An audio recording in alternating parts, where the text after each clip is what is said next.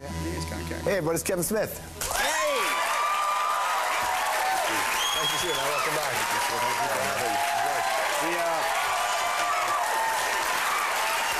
There's your card back. Thank you, sir. Thank you. Hang on your card for next time. I do. I'm working on my next hosting gig. Nice. You did a good job, actually. The show is going to become a half hour at that point. Really? When you do it? Because we're going to do a half-hour news, I'm going to go in the green room, smoke a lot of weed. Next half hour, you're all on your own. The key, dude, trust me, is to do that before you go. Is that it? Is that why the show's... Is that why you do that stretching? Very mellow. I'm very mellow. I love this show. As you know, I love coming to the show. There's nothing... And I don't just say this because I'm here and talking to you. Or actually, I do because I'd never say it to anybody else. But it is such an enjoyable show. It's like, I was saying to somebody, God, I wish they had something like it in the States. I'm like, I'm so glad they don't, because it would not be this. It's unique. It's very unique. So I like coming here. We're having fun. And the one thing I hate, though, you know, is I hate sitting on the stage. I feel so fat. On the stage? We should just stand. Let's stand for the interview. Yeah, we can stay for part of the interview. Because when I stand, the gut just goes down to my knees. So, you know. Well, how about if we sit, we'll just shoot higher. No, I'm just going to stand. You sit. You got a Bruce Willis film. I do. I mean, I know you... Well, film is, you know... Movie. Yeah. Let's be careful. When you say film, it's like, really? Is it like Schindler's List? It's not. It's called Cop Out, you know? And before that, it was called A Couple of Dicks. So, that's right. You know, it's fun, though. It's a popcorn movie. And I got to make a popcorn movie, which I enjoyed doing. I'm not really known for that. I tend to kind of not make films for years. People are like, he's not a director. And they're absolutely right. What I figured out, Strombo, after 15 years of doing it, is I'm not a director. That wasn't what I was born to do. It's something that I do and I've gotten good at over the years, but in the beginning I didn't make films as much. I rip open my chest, pull out fatty chunks of my heart, put it between two platters, project it and be like, what do you think? And you would find a percentage of the people out there totally identify with that. Yes. You know, they're just like, oh my God, you're speaking my language. For the people that don't identify with it at all, those cats are just like, he's not a director. And they're right. For years they've been right. They're dicks for saying it, but they're absolutely right. And this was a chance for me to actually go out there and see if I could make a movie by somebody else's standard, because I like to think of it, and I can only do the analogy up here in Canada, so I've been doing it for the last 2 days like crazy, because once I go to the States, they're going to be like, huh? For the last 15 years, I've been playing in the WHA. Yep. This is an NHL game right here. Right. And you can, I was happy in my own rink, and I loved it, and I've got my own little audience. It's great and fun to do, but there are definitely moments over the last 15 years where you look over there and go like, what's it like over there? I wonder if I could play in that game. And Cop Out for me, when I was all said and done with it, I was like, you know what? I could skate with the big boys if I wanted to. So when you look over there saying, I wonder what it probably means is that you're not sure if you can, right? Totally. It comes from a place of utter...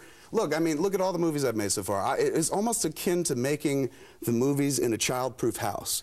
In as much as there are no edges everywhere, all the electric sockets are plugged up. I think Dogma wasn't. I think Dogma wasn't a safe film. But what I mean by the safety of it all, I'm sorry, I sweat profusely. You know that. Okay. What I mean by the safety of it all is, it was my world. I created everything. I was the, you know, it's like playing The Sims, but as making a movie. This, doing Cop Out, it was like making a movie not in a child-proof house, where there were tons of swords, broken glass, acid, dog poop everywhere. And, you know, it was just about navigating through it and whatnot. And sometimes it's nice to kind of challenge yourself, but why I would never challenge myself before, I was like, why bother? I mean, look at me, George. I never challenged myself ever, obviously. So why would I do it in my job?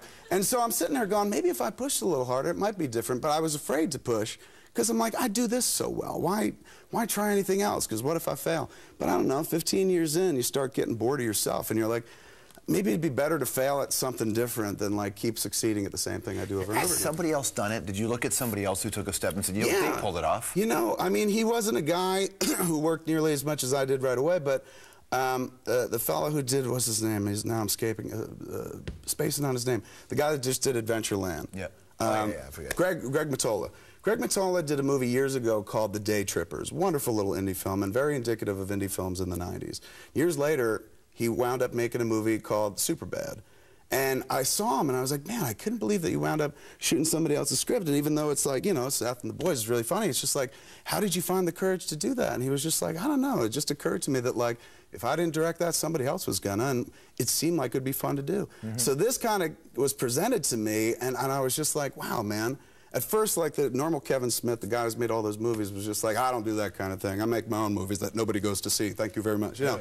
So, but then I was just like, man, if this dude called me, and this is the head of Warner Bros., if this dude called me when I was 16 years old and said, hey, man, would you like to direct a Bruce Willis movie? I would be like, who's do I have to suck to make that happen? That is amazing. And I feel like now, as I'm heading into 40. In August, I'm going to be 40. Yeah. I feel like, why do I keep passing up like cool opportunities that they give me?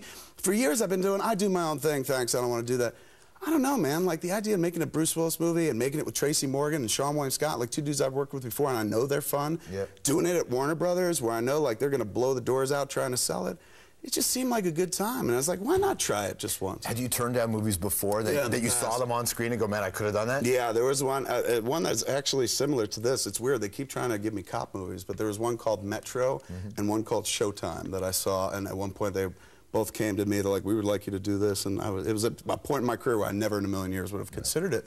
And then I saw the movie. They're like, ooh, thank goodness. But this was different. Like I read this script and I was like, wow, this reads like Clerks as cops, kind of. Yeah. And I kind of had to break it down because I was like, you know, intimidated by the fact that years and years people tell you online, you suck at your job, you're a terrible filmmaker. And you start to believe it. I'm like, they're right, you know. And I just kind of take it in stride and show because I know there are a lot of people that do like me, and a lot of people that don't.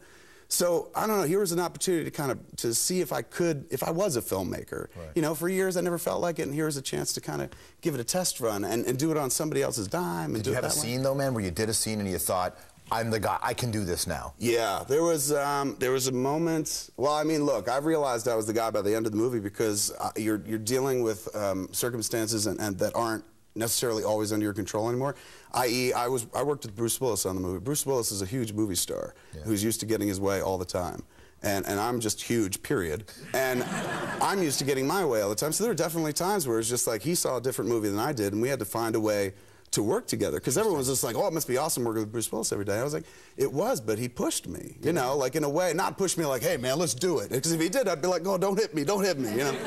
I'll suck your don't hit me. That's my move, as you can see. Yeah, I got one move, and it's that. But he pushed me in ways where, you know, it wasn't like he just wouldn't settle for the stuff that sometimes I would have settled for. Like, it's all right, it's good enough.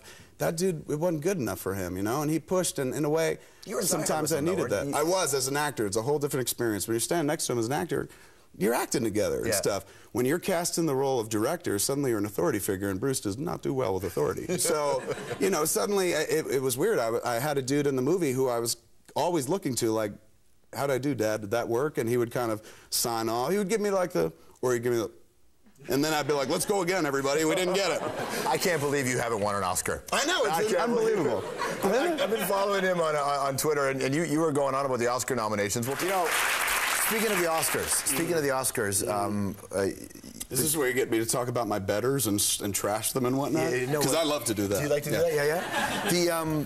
You were on Twitter. I mean, you're honest about it. You were just going, I do. Well, I mean, in a world where they open up the Oscars to 10 nominations, which is ridiculous in and of itself. Come on. It's just like you're just creating 5 more heartbreaks for people who are like, I had a chance and I lost. Yeah. So with the 5 additional slots, you know, you got movies getting in there like District 9, which is very, very cool. But in a world where, like, you got 10 slots, why not Star Trek? Everybody loves Star Trek. That movie worked, like, in spades. It was actually one of the best movies of the year. So on Twitter, I was like, where's Star Trek? And there's a lot of Star Trek support there. I mean, people are like, you're right, where is Star Trek? Lead us, leader! I was like, no. It was just conversational, not a Trekkie. Back away, back away. Phasers on stun. Thank you. Well, isn't it, I think this year's Oscars, we call it the Sandra Bullock effect, right? Somehow Sandra Bullock. Holy crap, man. What a year for her. Yeah. I mean, that dude, what's his name? Jesse James, her husband? Yeah. He called it. Like years ago, he's like, y'all think Sandy Bullock's over? Bullshit, you know? And Sandy Bullock's year in a big bad way. She bounced crazy. It's awesome. I mean, films like The Blind Side getting attention, I think, were a surprise to almost everybody. I bet you even to the people who made that film. I guess. I think most people were probably... I haven't asked anybody over at Warner Bros. Because that was one of theirs, but I'm sure most of them were just like, you're kidding. How much? They like it that much? Okay, yeah, put it out there. Football, rah-rah. You know? I think it caught them by surprise, and that's nice when movies do that. It's called what they call a sleeper. Like, they weren't even expecting that, and they just kept earning and earning. And there's something to be said for that movie. A lot of people will be like, it's a TV movie. Hey, man, people are going. As a filmmaker, though, do you look at, from the other side, do you think it would be great to have one of those? Like, because you can make... Of course, I want one very badly. Yeah. No. No, but you can make a conscious choice to make the kind of film that they would pay attention to. Well, you could try. Yeah. I mean, that's the thing. It's like you could... Well, look, next up, I'm not going to say that I'm going after an Oscar, but the next movie I make is this movie Hit Somebody. And it's based on Warren Zevon's song that Mitch Albom wrote the lyrics for. It's a hockey movie. The way I see it, it's an award winner. It's the most beautiful movie about sports ever made, specifically about hockey. The whole movie is a Valentine to the game and a Valentine to Canada.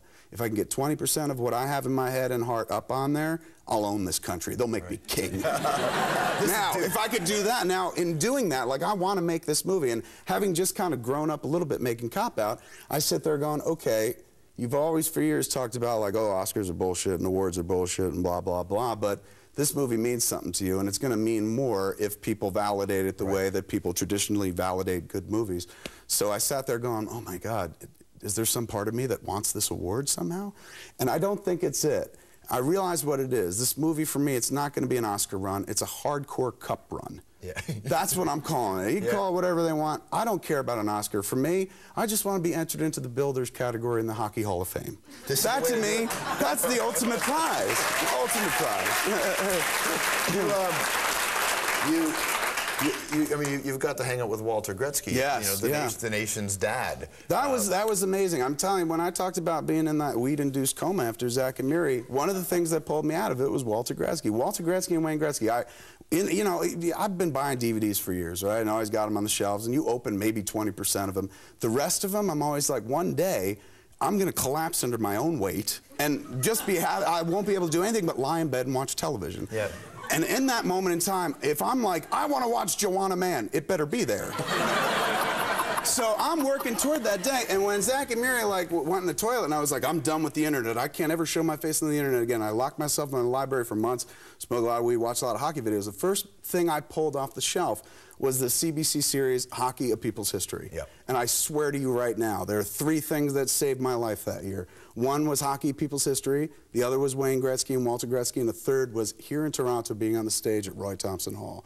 Because I came like in a place where I was feeling so low and whatnot. Went onto that stage last year, and they just gave me a big fat warm embrace. They didn't care about Zach and Miri not making as much as I hoped it did. They just loved the movie. They're like, what do you care? Who cares about money?